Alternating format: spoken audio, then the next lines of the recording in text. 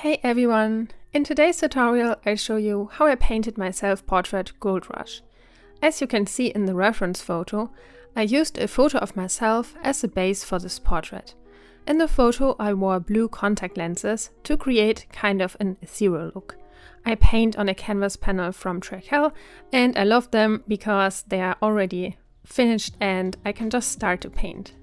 And for those of you who are interested in the artwork, I still have a couple of these beautiful limited edition fine art prints in my online shop left. You will find links to that in the video description as well.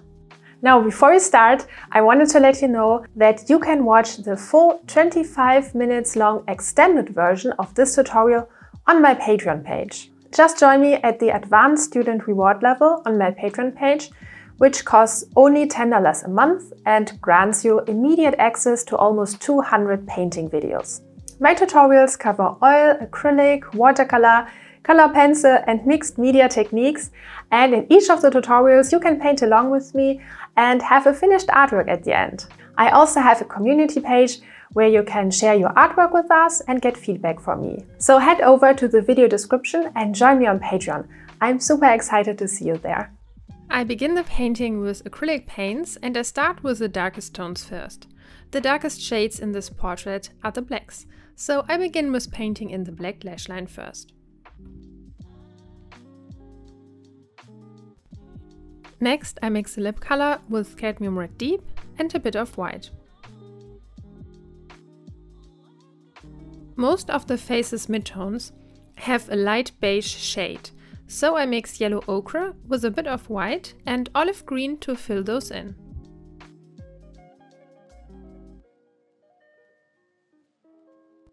Next, I paint the light midtones on the face with a mix of light ochre, burnt sienna and lots of white. Now, let's paint in the eyes in the dark grey lower lash line.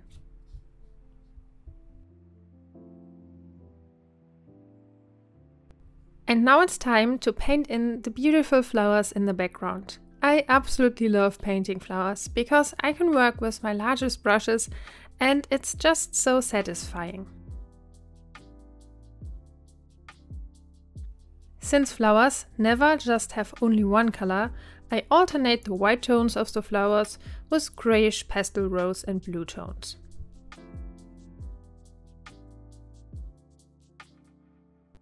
Next, I fill in all the dark spaces of the composition with a transparent brown tone, which I mixed from gold, olive green and a bit burnt sienna and black.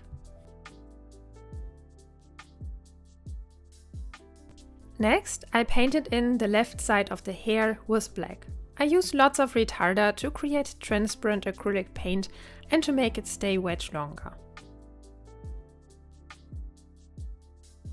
I proceed with painting in the remaining areas of the background.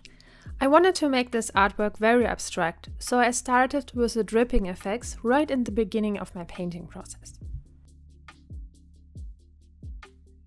Then I refined the details of the flowers. Here you have to look closely to recognize all the different shades and petals of the blossom.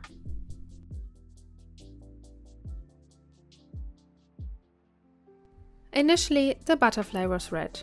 Later on, I changed my mind and painted it gold. But for now, I am painting it red.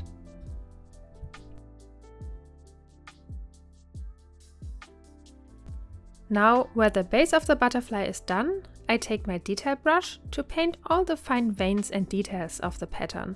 Because I painted with acrylics, I can do all of that in one go.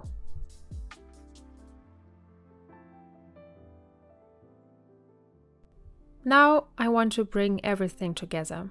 I want the figure to come out from the background, so I added a stroke of gold next to the hair.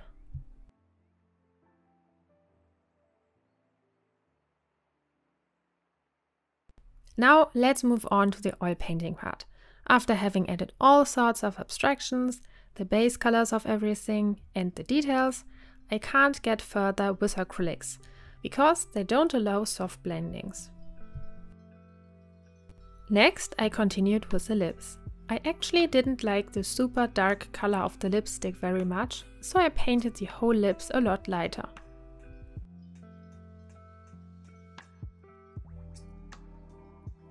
You can't see the nostrils really well on the reference photo, and my nose has a weird shape to it, so I only subtly indicate the shadows around it with beige and orange tones.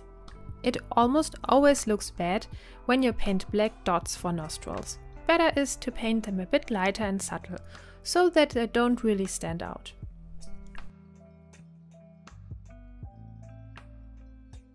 Now I still needed to work on the lower part of the face. Even though all the shadows are very subtle, they are crucial to create depth. I mixed yellow ochre, olive green, cadmium red light and white to create alternating shades for the skin tones.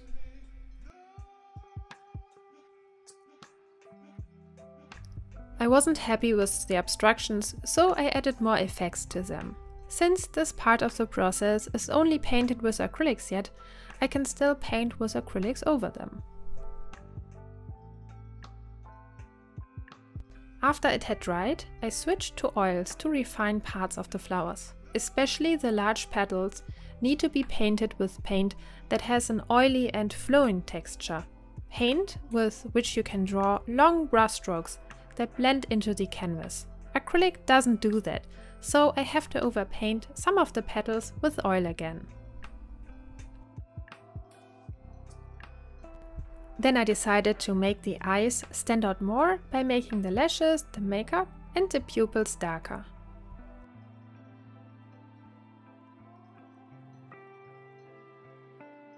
And then, because I changed my mind, I painted the butterfly golden. Whenever I do such things, I often test out in Photoshop how they work before I potentially ruin my painting. I only added a couple more abstractions to the painting, but this time was golden oil paint, because the acrylic would not stick on top of the oil. And that's the final painting. I hope you liked it and you're not afraid to try out some abstractions yourself. Don't worry if you have to wipe off some of them again or paint over them. So I hope you enjoyed the video, and if you did, don't forget to leave a comment and watch my next video. Bye bye!